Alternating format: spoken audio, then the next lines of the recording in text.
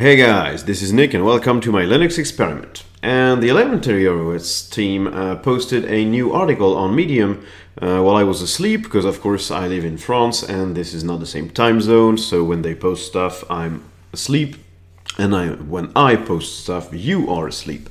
They have exposed a few graphical changes that come to Juno, and I think that's pretty exciting, so I'm gonna detail them with you while looking at the article. So the first thing they've announced is the expanded and refined color palette. That means that they have defined specific colors and specific shades of colors that you can use for your icons, for your application theme, and for all the good stuff that you're using in your apps when you're developing them. But also it's going to be included as a standard color palette in the system. So that means that you can use those shades of colors directly with Inkscape and GIMP, which is a pretty good thing because those colors look pretty crisp and pretty modern. I think the shades are nice, and I think it's going to be a great addition. So this expanded palette also made them change a lot of icons apparently. They have changed over 850 icon files, so they are redesigned, new icons, and they have updated icons to take advantage of the new palette. So as you can see, for example, this ebook icon has been migrated to the new green palette, which is way more vibrant and way more colorful. They changed the style sheet of the apps. If you don't know about that, know that GTK is the library used to build applications in Elementary OS. It is also the library used for example, for GNOME applications or the GNOME desktop. And it is using CSS, just like on the web, to design applications. So you have to write a style sheet for your theme. And the style sheet has been completely changed since they migrated from GTK 3.18 to GTK Plus 3.22, which apparently had them remake the whole style sheet. So they're explaining that they have done a few changes as well since they were redoing the whole style sheet.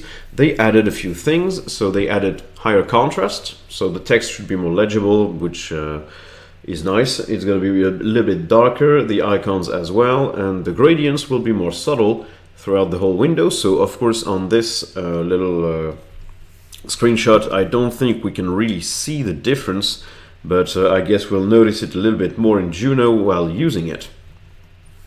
They also created some special classes for a new app developed by Elementary OS developers.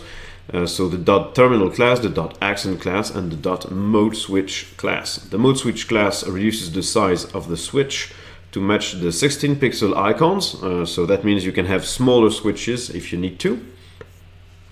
So switches would be those things. You also have accent colors, which means that if your app has a different accent color than the system, for example your app uses green, well, the buttons and the controls will be styled with this color as well. So that means you can be more consistent in the way your Elementary OS designed app look. Of course, that's only interesting for developers. And so you can now build some stuff like colored scales, like the one they will use for the nightlight functionality in the system. So you can do that in your app. So I guess we should expect more specific App Center apps with more design and more features in them, which look a little bit more distinct, which is always a nice thing.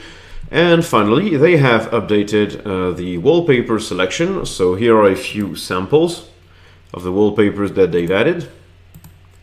So they are apparently from Unsplash.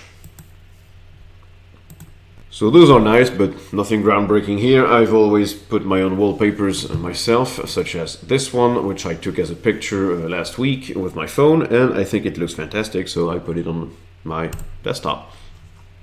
Of course, other changes: 650 closed issues in the Juno beta. Still no release date though. This is starting to get a little bit long since Ubuntu has announced 18.04.1. We usually see the releases of Elementary OS around this kind of Ubuntu 0.1 release. So I guess we can hope to have that pretty soon. So that's it for this video, guys. Thank you for watching. Of course, I'll link the original Medium article in the description down below so you can check out what I left out in this video.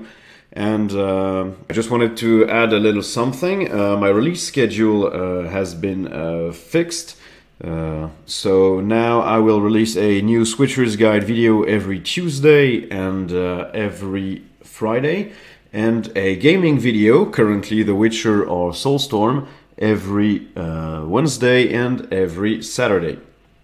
Of course, since they posted this Juno video right here and there, I will post that today, and the Switcher's Guide video will be up tomorrow, and the Soulstorm video will be up on Sunday.